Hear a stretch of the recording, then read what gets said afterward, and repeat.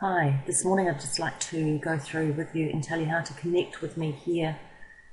Pop these icons on your sidebar. You can actually put them anywhere on the sidebar, you don't have to have them at the top, but I quite like them at the top because they're nice and easy to access.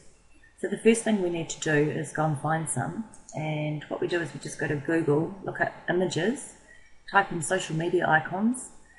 There's tons in here, and what will happen is you'll click on them and you'll get them as a zip file.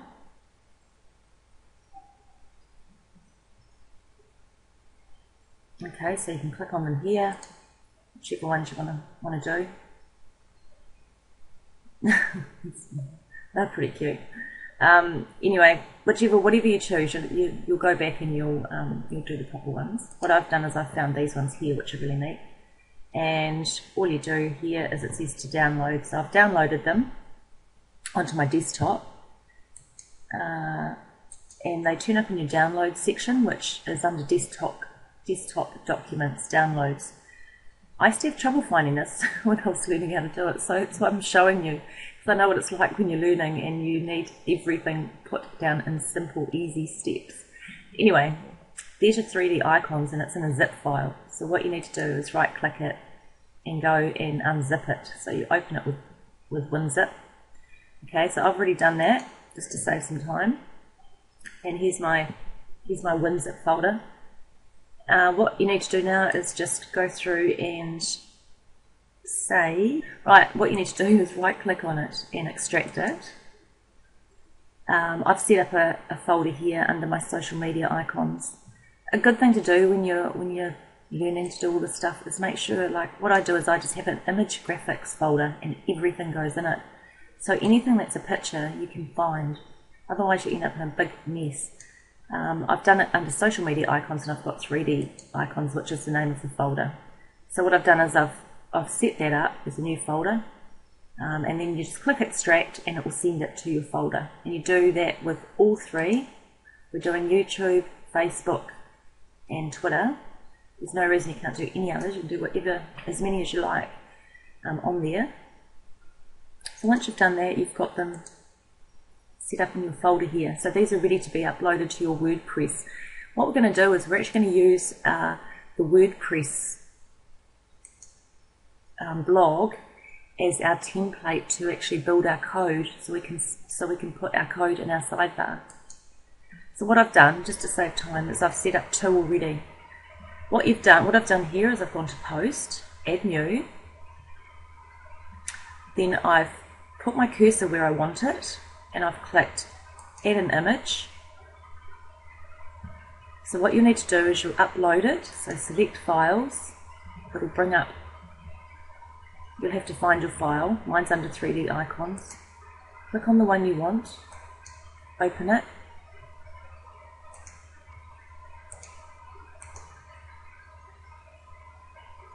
insert into post. Now it'll come up big. What you do is you click on it and it makes it blue, and then you go up to this one here that says edit image, go to advanced settings, and it's really easy. I've done these ones at 80, 60 is quite good too, 80 is just that little bit bigger, and update. Here we are. Now you have your images. What we need to do is turn them into hyperlinks. So we click on them blue, we go up to this one here which says it's got a little linky thing on it. Now what we need to do is connect it to something. So it's a Facebook one and we want to connect it to our Facebook account. So what you need to do is go and get your usernames, which is this is my username, and your Twitter. If you actually go onto your account, you'll see up here, I'm on my account, we've got facebook.com dhibs, and I'm just sending them straight to my personal profile. I'm not sending them straight to my fan page. I just think it's quite nice for them to get to know you before you throw people into your fan page.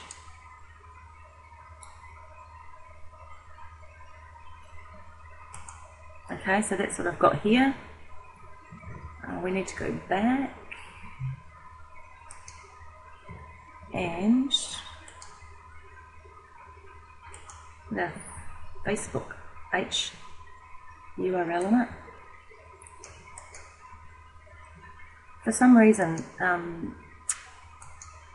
Word is really good at it can do FDML code, which is great because when you transfer this code to other pages, it doesn't seem to affect it, whereas it does in other applications.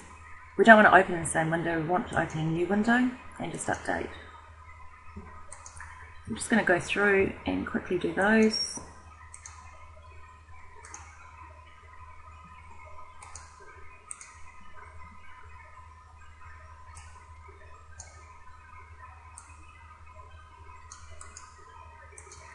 I learned another way of doing this, but I actually found that way really hard compared to this way. This way is just so simple, super simple. Yes. New window, update. Okay, so now we've got 3 clickable links. So if we post these on this post, people would be able to click on them, but we don't want them to post on we don't want to post them on the post. We want to put them on the sidebar. So what we need to do is just up here where you've got visual and HTML. Ta-da, you've got all this code here. And you literally copy and paste it. Right click copy or Control C. Now where we're pasting it to is our sidebar.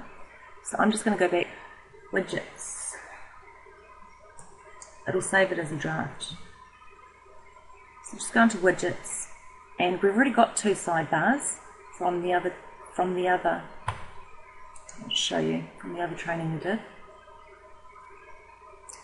I took the headers out; they were there last time. So here's the training we did last time for your sidebar. What we want to do is put this in here up the top. So what we need to do,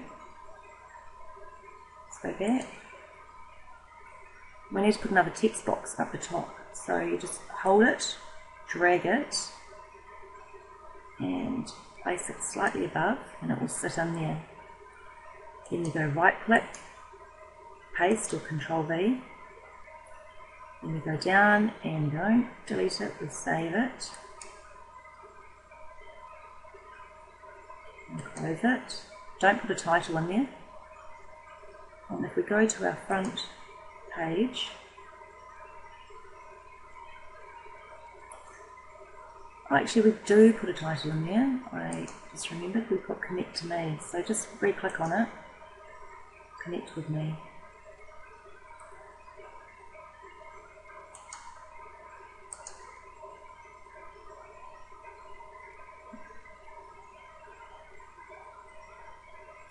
Wordpress does it to you sometimes. It's actually taken it off. Don't ask me why it does it. I don't know. But what we can do is just redo it. I've got 3 there now, and we want that one at the top. I did save it, so I don't know why it did that. Just pop up here, connect with me, or anything you want to put.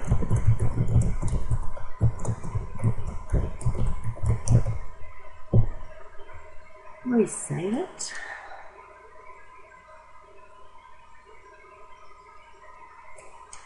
Close it. It's actually good to have the odd glitch when you're training, because I mean they come up, and I know what it's like. In the past I've had so many stressful moments where I haven't been able to figure things out, so it's actually really good to be able to show you this.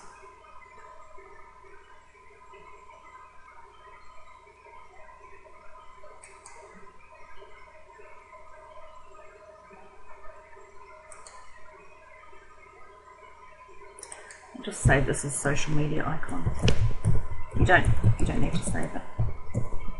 What I would suggest is that you put it on a notepad and save it as a document file, so that you've got it. If anything ever happened, you could put it back up there without having to redo the whole thing. I will just save the draft.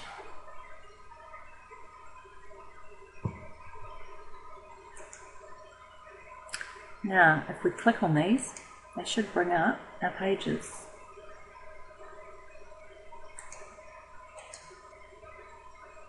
Okay, there we are.